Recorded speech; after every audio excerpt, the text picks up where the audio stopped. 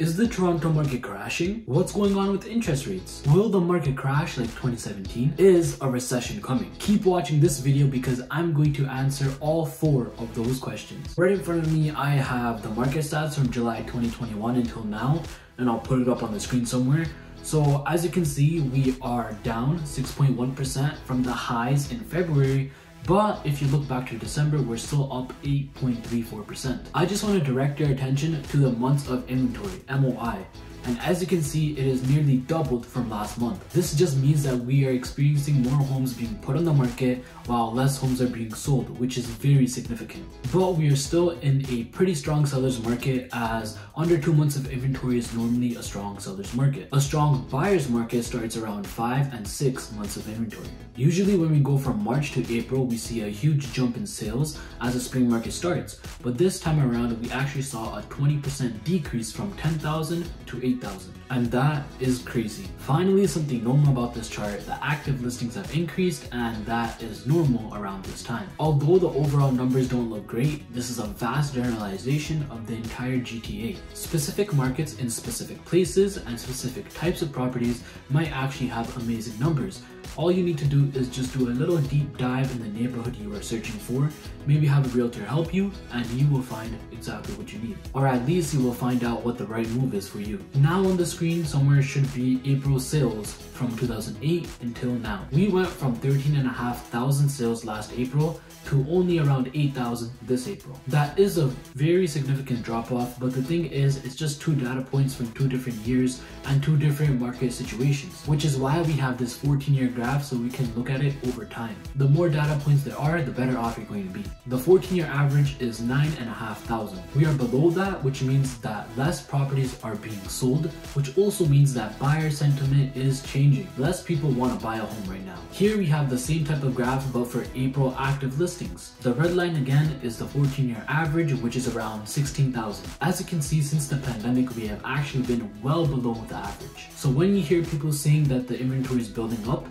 although what they're saying is true, you should also take into consideration that we are still well below the average. But of course, active listings are the end all and be all for market inventory. The months of inventory can still increase even if we are below the average. This is because buyer sentiment is the other very main factor, and it is shifting. I believe it'll continue to shift as more interest rate hikes are coming and less people will want to or have the power to buy a home. So even if the active listings stay below that 14-year average, if sales keep coming down, the months of inventory will increase, bringing us closer and closer to a buyer's market. Just coming back to the same chart from before, if you look at the average price, we are still around the January numbers. Despite all this craziness in the media and people screaming from rooftops that the market has crashed, we are still at the January numbers. But that's not to say that we won't continue sliding. I believe we'll continue to slide down in price as the active listings are increasing, sales are coming down, and interest rate hikes are coming. If we somehow see May sales numbers in the 6,000s,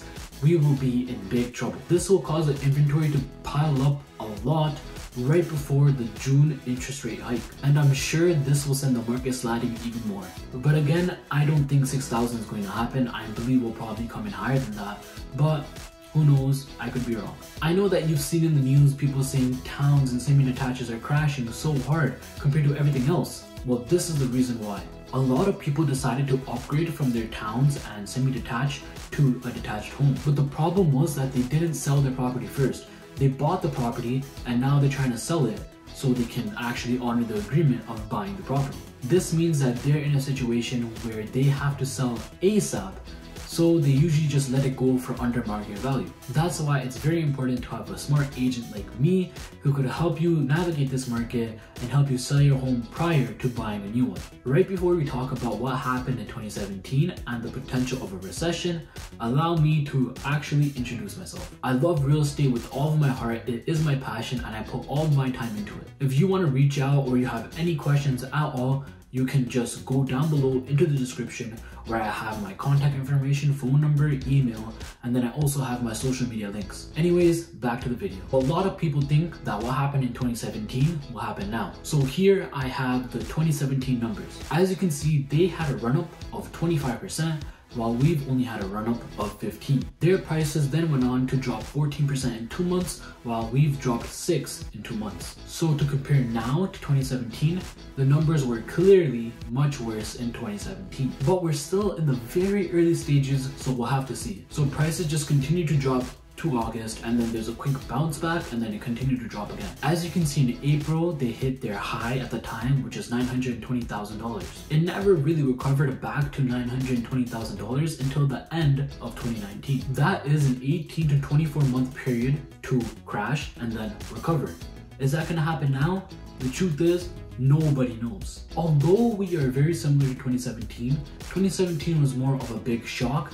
No one expected prices to come down as hard as they did, but right now the buyer sentiment kind of looks like they're actually expecting the market to come crashing down a little bit. So if 2017 was a 10 out of 10 on the scale, we would probably be around a 6 or a 7. Now, interest rates and the recession. I would love to be optimistic about the rates not being increased, since prices are now coming down and inventory is building up, but the fact of the matter is that interest rates and real estate prices is not the only thing that they're looking at. The R word, recession, is being thrown around in the US after they had their first negative quarter in GDP. So technically speaking, a recession is classed as 2 back-to-back negative GDP growth quarters. What does this have to do with Canada, you might ask? Well, Canada has a GDP equivalent or less than California, which basically means that the Bank of Canada just listens to whatever the Federal Reserve does. So in order to be prepared for the next recession, interest rates have to be high enough so that they can then decrease them